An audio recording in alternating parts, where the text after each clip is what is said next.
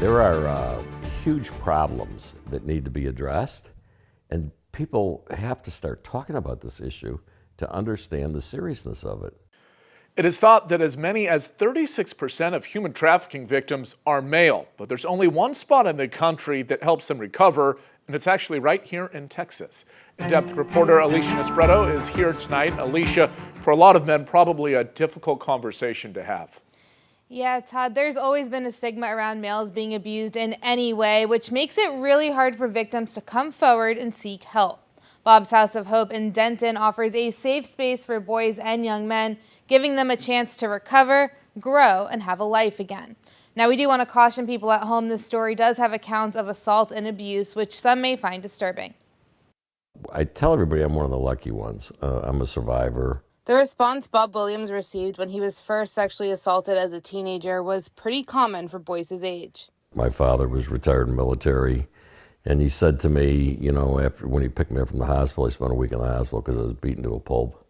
You just going to man up and we're going to talk about this again. And, you know, I couldn't process it. And so I turned to drugs and alcohol and struggled for about 12 years. Now, more than 30 years sober, he's helping others just like him. When I first found out that there was a problem with boys and that there wasn't any place for them to go, I said, you know, we can change that. We can fix that. Bob's House of Hope helps young men who are survivors of human trafficking. We are the experts in this space because nobody else has done this before. And we're creating all the things that are needed for their recovery because nobody has tackled this issue before. The facility is the only one in the country aimed at helping male survivors, despite them making up an estimated 36% of human trafficking victims. It's extremely underreported. So we believe that up to or over 50% of human trafficking victims are boys, and nobody's talking about it. This is an overlooked population. This is a group of young people who have never gotten the help that they needed. They've been turned away time and time again, and not only have they been abused, therefore, by the perpetrators, but also by the system around them that's supposed to be protecting them. Dickinson says stigma is the biggest reason these conversations are kept in private. There's a pervasive belief that it doesn't happen to boys, or that boys can get away, or that, you know, people just don't do that with young men. But that's, one, simply not the facts. That's simply not true.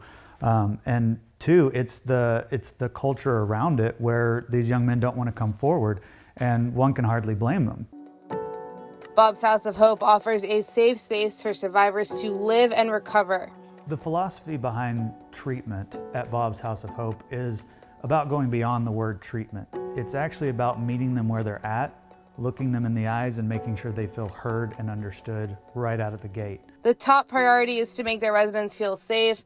They also help with drug and alcohol recovery, finishing school, finding jobs, and preparing them to return to society.